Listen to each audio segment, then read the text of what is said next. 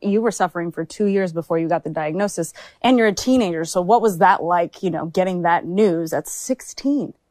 I think at 16, I wasn't really able to understand when they said 6 months to live, all of that. My family, of course, felt it more. I was kind of in shock.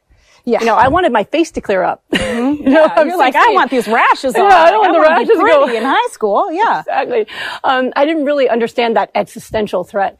But I can say, you know, I remember being at the nephrologist's office with my mother and my grandmother. Now, my grandmother's a Holocaust survivor. She came here as a refugee to give her family a better life. My mom was 5 when they came in on a boat through Ellis Island, right? So I'm first born in America, going to live the American dream. Mm-hmm. And we're sitting in that office where the nephrologist gives us the news about my kidneys failing and, you know, experimental treatments or death, horrible thing.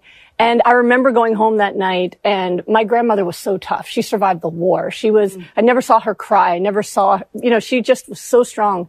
The only time I've ever seen her cry was that night when she was on her knees, just begging God to spare me and to take her instead. And it was just, I mean, and it's something that I teach my patients now, is that you don't go through disease by yourself. Mm-mm. Everyone who loves you suffers. And it's why you need to fight for yourself and take care of yourself, because everybody needs you.